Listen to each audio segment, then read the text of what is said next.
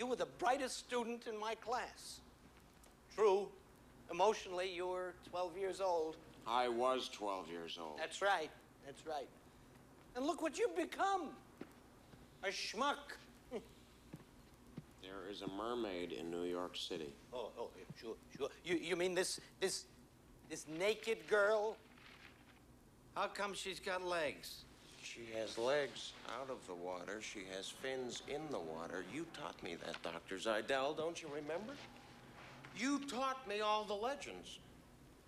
You used to bring me into your office. You used to show me charts on the walls of where sailors had claimed they saw mermaids. Walter, that was for fun, for relaxation, not for you to build your whole life on.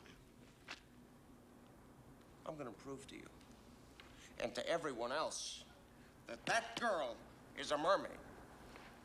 How? You're gonna get her wet so everybody sees she has fins?